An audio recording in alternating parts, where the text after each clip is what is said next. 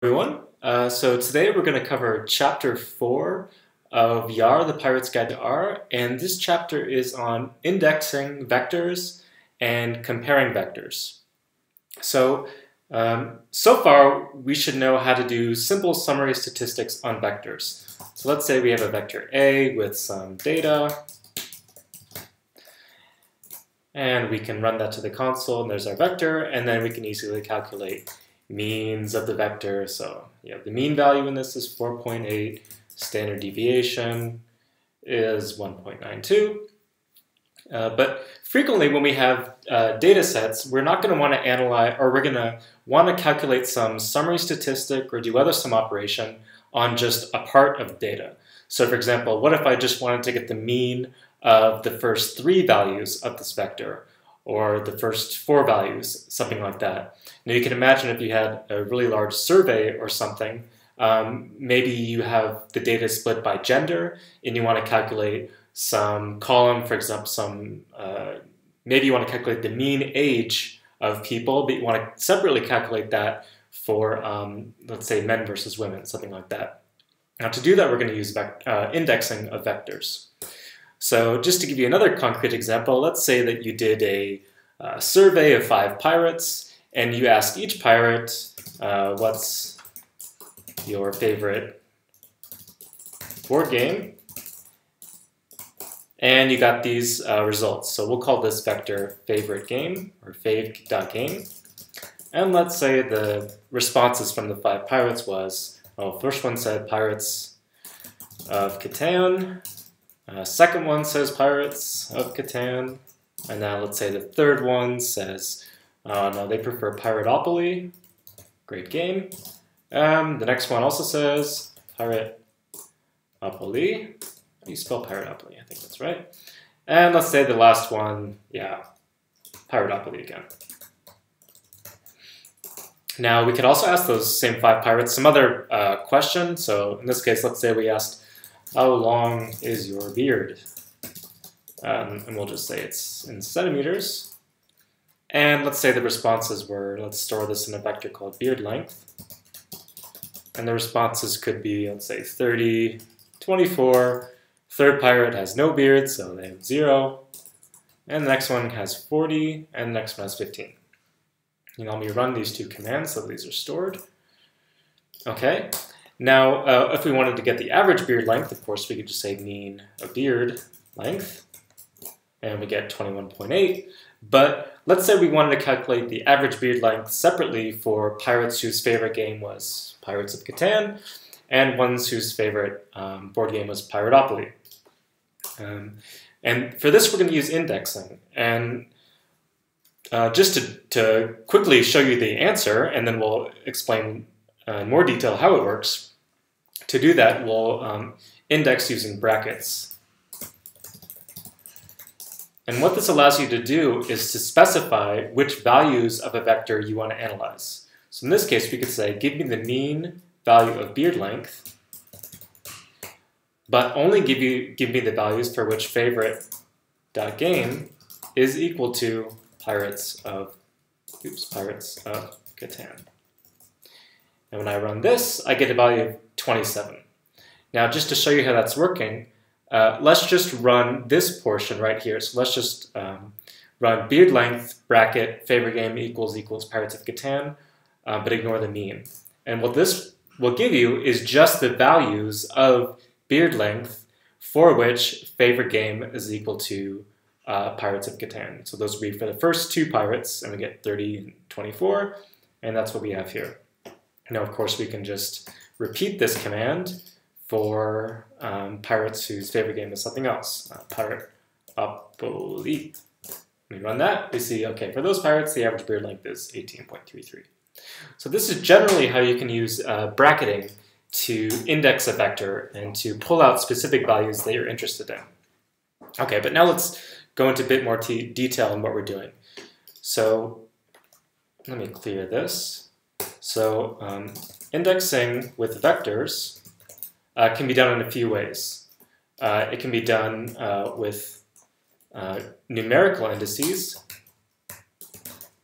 And let me show you how that works. Let's say we have a vector A which is 5, 3, 8, 7, 6. So there's 5 elements. So one way is just to say, let's say we want to get the first value of A. Well, we put in a bracket and then say 1. And then you can see that the result is 5. So the first value of A is 5. Of course, we can say, okay, now give me the 5th value. That should be 6, because that's the last one here. So you can put individual scalars in the brackets to index a vector.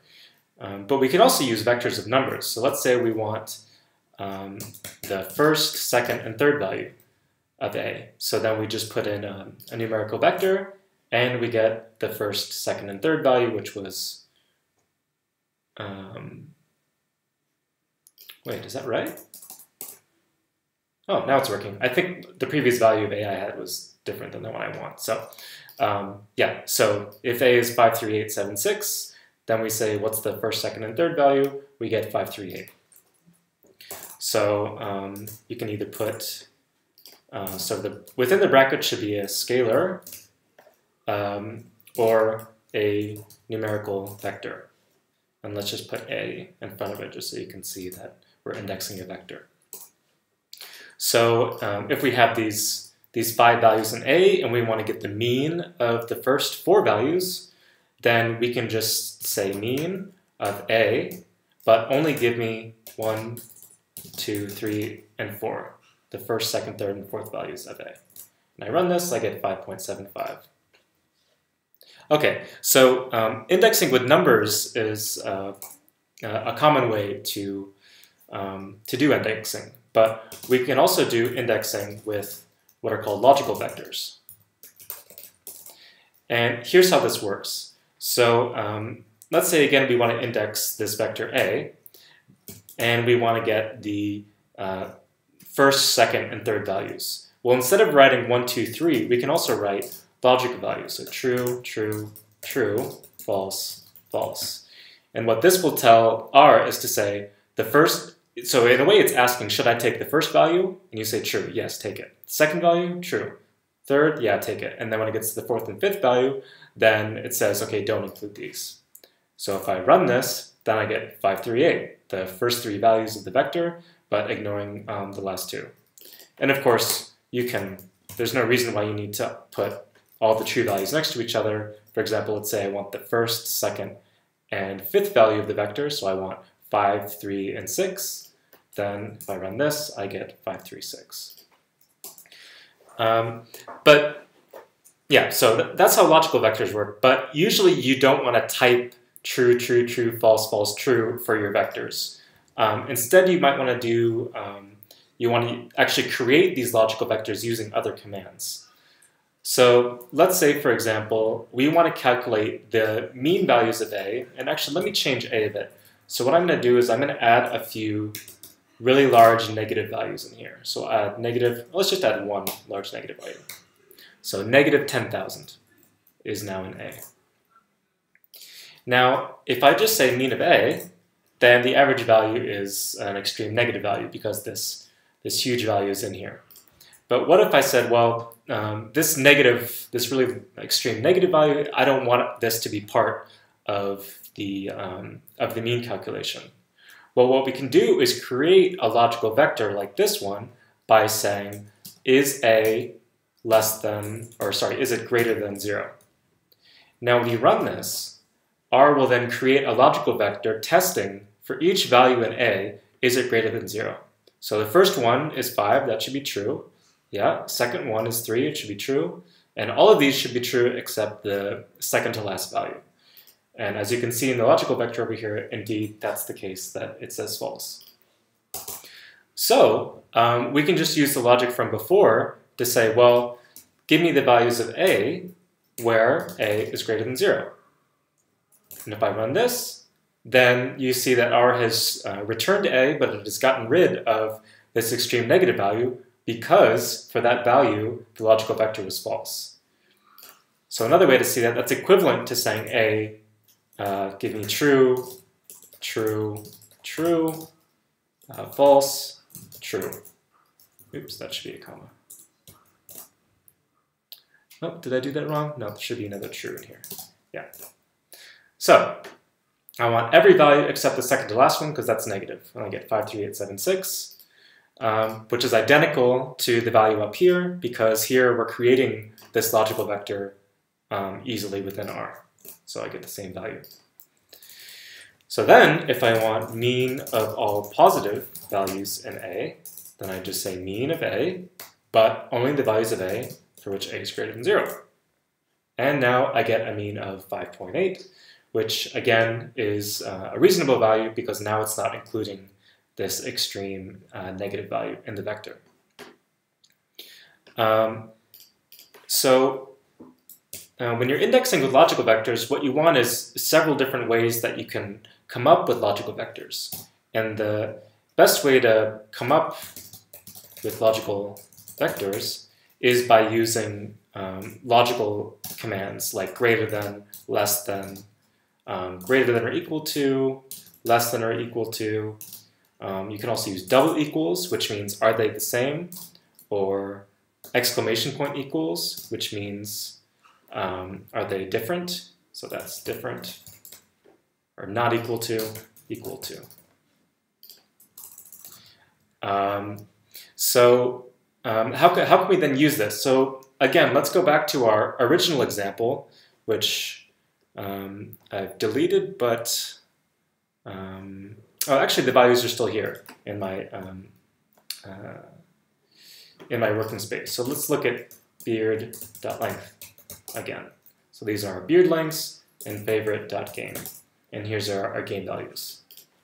So if we want to calculate the average beard length just for pirates whose favorite game is Piratopoly, the first thing we do is step 1, create a logical vector.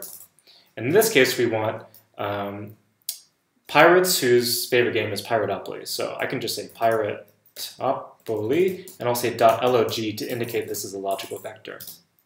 And for this, I want those cases where favorite.game is equal to Piratopoly. Did I spell Piratopoly correct? No, I think there's no E in it. Yeah. Okay, so I run this, and now let's look at what's in that logical vector.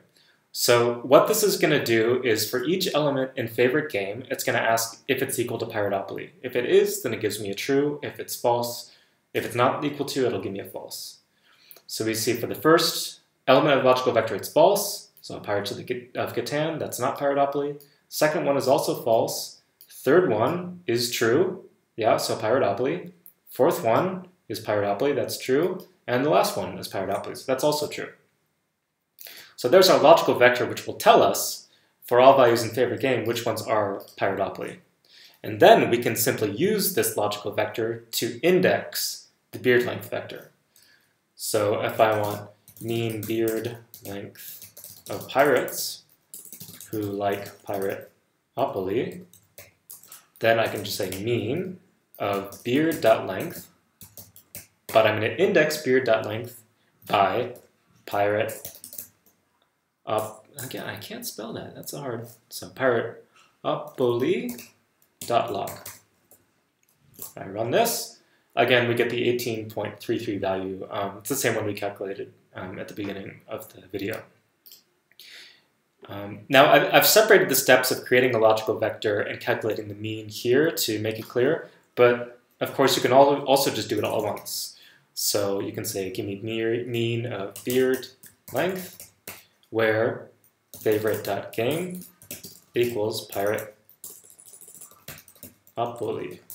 I run that. I get an NA value, probably because I misspelled Piratopoly for the billionth time in this video. And yeah, there we go. So yeah, another thing about R, if you misspell anything, R is just going to give you NA values and usually won't tell you what you did wrong. So you just have to make sure you spelled everything right. Okay, so these are some of the most common ways to create logical vectors. Again, if you're using string values, you're commonly going to use double equals or not equals. So for example, let's say I wanted the mean beard length of pirates whose favorite game was not Piratopoly. I just changed this from double equals to exclamation point equals. And this means not equal to. So for these pirates, the mean is 27. And because we know there's only 2 favorite games here, that value should be identical to the pirates whose favorite game is Pirates of Catan. And the value is also 27. Again, these are just identical statements in this case because there's only two types of games.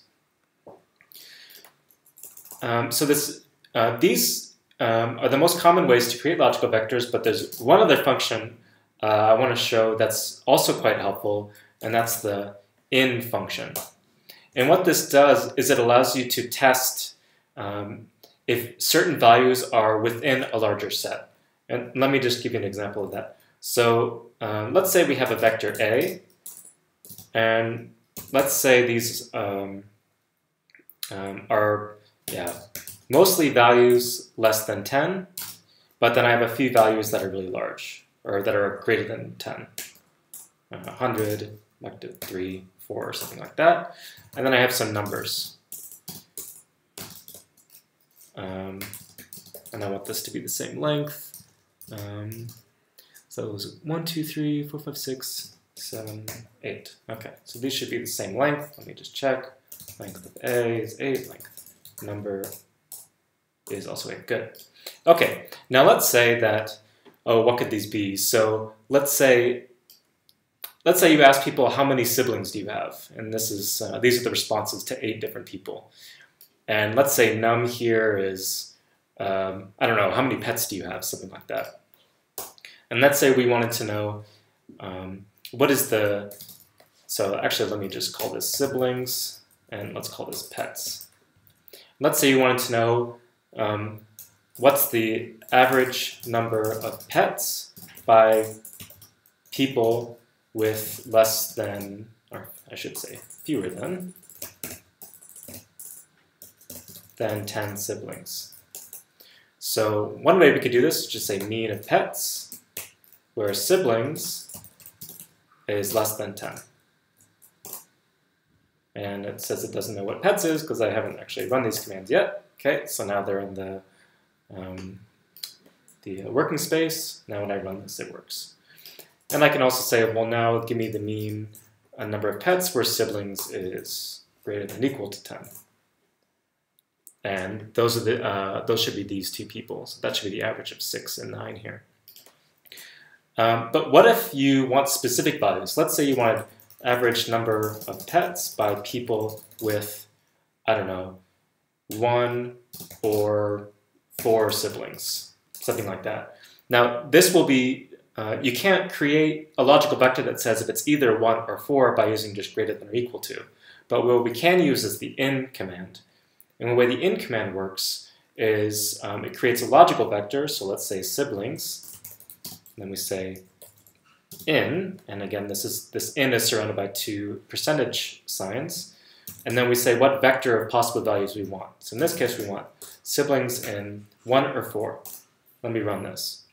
And what that will do is it will test for each value in siblings, is that value in this vector of possible values that I want, either 1 or 4. So if we look at, let's look at siblings over here, the first value, that's either 1 or 4, so yeah, this is true. The second one, yep, that's 1 or 4, so that's true. Third one is false. Fourth one is true, because it's 4. Fifth one is 2, that's false, and so on. And so now we can easily calculate the average number of pets by people with one or 4 siblings by saying mean of pets, but only in those cases where siblings is in, oops, not dollar sign, should be percentage points in 1 or 4. If I run this, I get 5.25. So that should be equal to the mean. Let's just test this to make sure it worked. Of the people, no, that's going to be a bit of a pain. I'm not going to do that. Oh, just trust me, it works. Yeah, so this percentage in sign is really helpful in case you want to test for multiple different criteria. Let's say, for example, you have a vector of data which is gender from some survey. And let's say the responses were male, female, but then let's say you have some people that said other, so they don't want to specify a specific gender. And they have some response, let's say age, and let's say they're, I don't know, 30, 23, 40, 56. Now let's say you wanted to calculate the average age of the people, but only people who were male. So I could say mean of age, where gender equals male. It doesn't know what age is because I haven't run that yet. Okay, so the average gender of males was 43. And I can run it again for female. Or if I want to know what's the average age of gender, or the average age, but for those people who said either, again, should be percentages, either male or female. So this is going to ignore the other case. And here I get 36.33. Yeah, so this, in survey data, this is a really helpful command. And let's see, let me look over my notes here to see if there's anything else I wanted to talk about. Ah, yes. One other thing that logical vectors are really good for are counting cases or calculating percentages. So if you have a logical vector, let's create a logical vector, which is true, true, false, true. If you calculate some summary statistics like sum of that vector, R will treat true values as 1 and false values as 0. So create this logical vector. If I calculate the sum, it says 3. That means there's 3 true values. Now we can also use a trick. Let's say we wanted to know what percentage of values in a logical vector were true. To do that, we can just say mean of log.vec. And what the mean will do is it'll just take the average of all the 1s and 0s, and this ultimately in the end will give us a percentage of cases that are 1. So in this case, we know that 75% of the values are true, so 3 out of the 4. And this can be really helpful when we want to, for example, let's look back at this gender data up here. And let's say we wanted to know what percent of the cases were male. We can just say mean of gender equals male. And we see 50%. So 50% of the cases, 2 out of the 4 said male. Or we could also say what percentage of cases were other. So mean of gender equals other. And that's 25%, 1 out of 4. Or if we want to know what percent were either male or female, we say it's 75%. So yeah, once you have logical vectors, they're not only useful for indexing other vectors, but they also can be helpful on their own to count cases by using sum. So summing a logical vector gives you a count of the true values. Or calculating a mean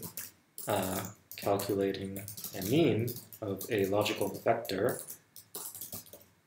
gives you the percentage of true values. And this is something that I find really helpful and I really use quite a bit. Okay, and that covers the main points of Chapter 4 and YaRrr, the Pirate's Guide to R.